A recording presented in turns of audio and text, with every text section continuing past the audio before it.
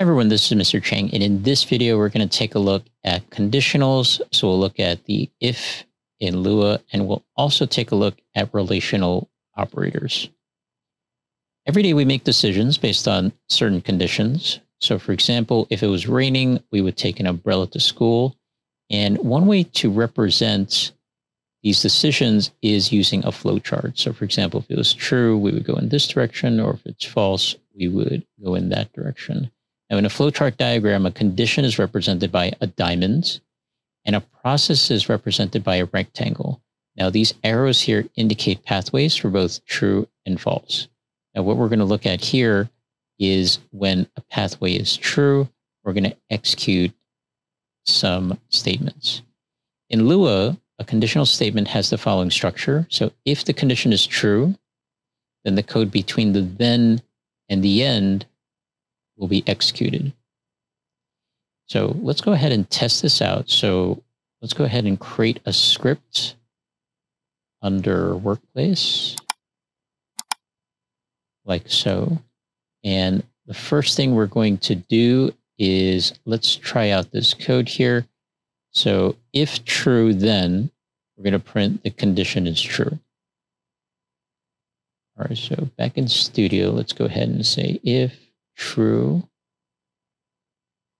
then print the condition is true. And I'll add at the very top here comments, and that's example 1, just so that we see where each one of our code is.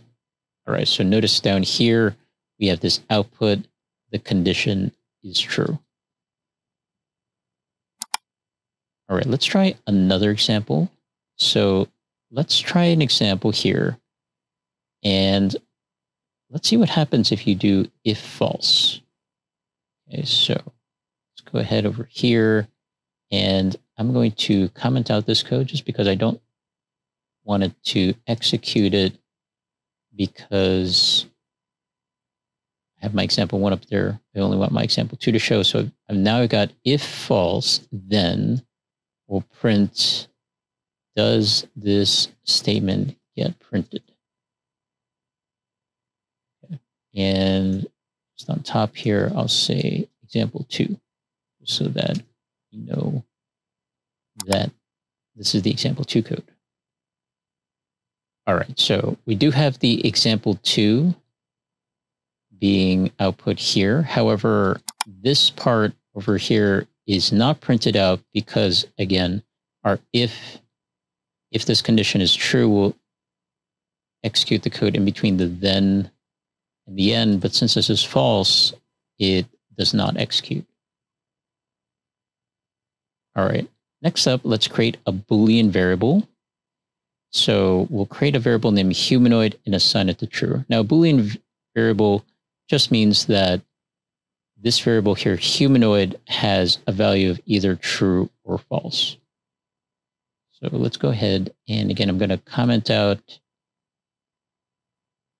the example 2 code. I'm going to say example 3 over here. I'm going to print example 3. And now I'm going to add some code. Local humanoid equal true. If humanoid, then we're going to print only human. That's from a famous movie. And I'm going to click on play here. And notice that it says only human.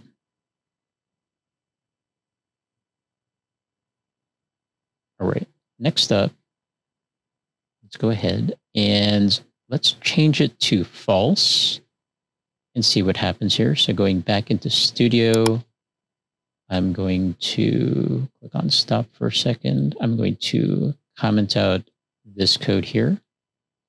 And I'm going to replicate it again. So I'm going to say example 4. And I'm going to say print example 4.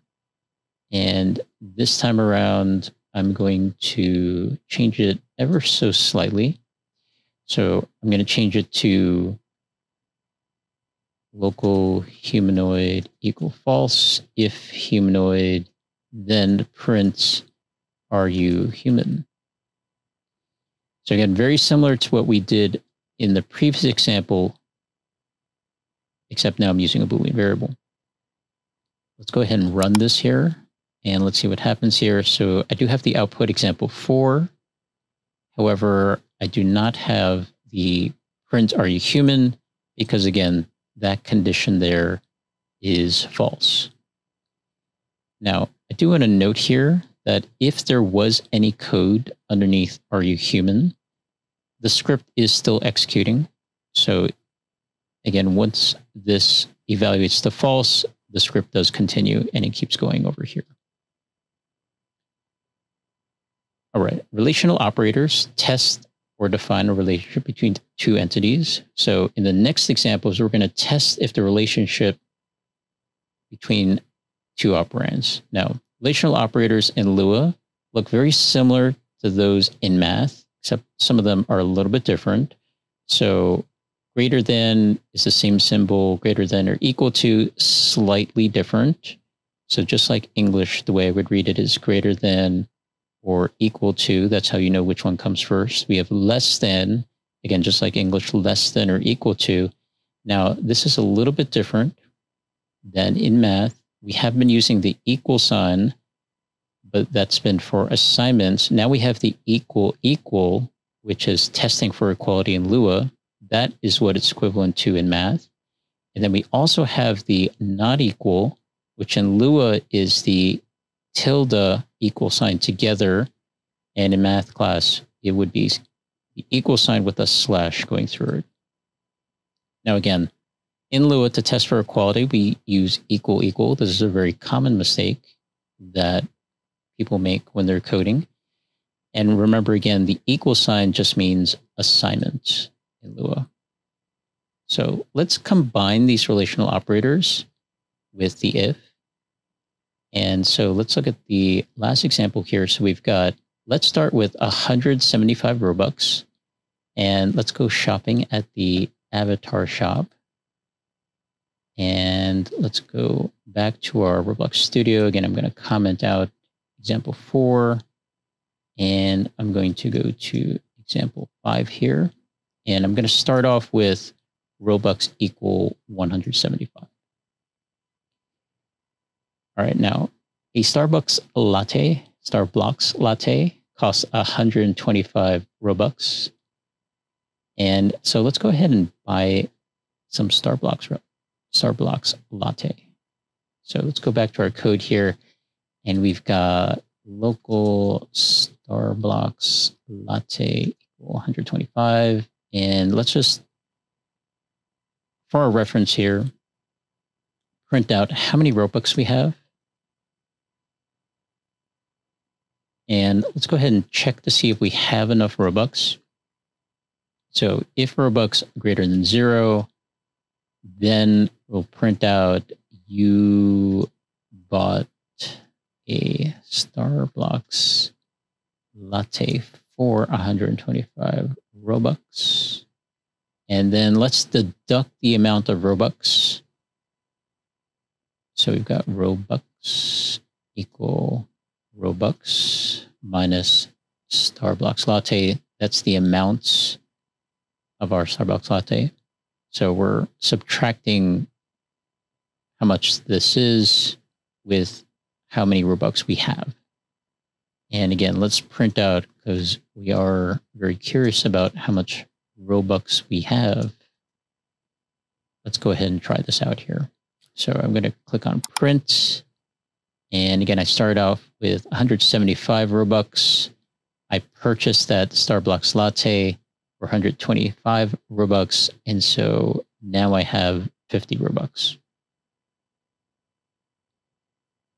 All right, but I'm still thirsty. So let's go ahead and buy a Bloxy Cola for 50 Robux. And so let's go back to our code again, and let's keep buying items. So we've got if Robux greater than 0. Again, we always have to keep checking to see if we have enough Robux. You bought a Bloxy Cola for 50 Robux. And again, let's keep deducting from our Robux. We've got Robux equal Robux minus Bloxy Cola. And again, we'll print out the current Robux that we have. And let's go ahead and test this out. Now, I did forget up here to put how much our Bloxy Cola was. Let's go ahead and add that up here. Equal 50. Now, a nice thing about Studio is it gives you hints along the way that I didn't declare Bloxy Cola. That's why there was a red underneath line there. So that was quite useful.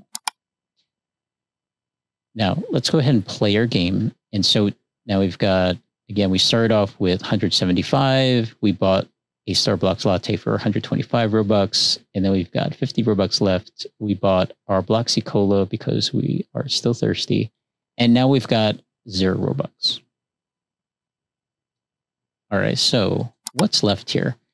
Now, let's try another relational operator. So we've got if Robux equals 0, let's print out, can you donate some Robux, please? All right, so again, we're going to test for equality here. So we've got if Robux equals 0, we're going to print out, can you donate some Robux, please? All right, so let's go ahead and test this out here. And let's kind of trace through what's happening. So we've got Robux, or Robux, typo over there. The current Robux. Try that one more time. Look at our output. So we've got current Robux 175. We bought the Starbucks latte for 125, which left us 50. We bought the Bloxy Cola for 50. So that means we have 0. And in our last conditional statement, since we have 0, that was true. So we have the message, can you donate some Robux, please? All right, I hope that helps, and I'll see you in the next video.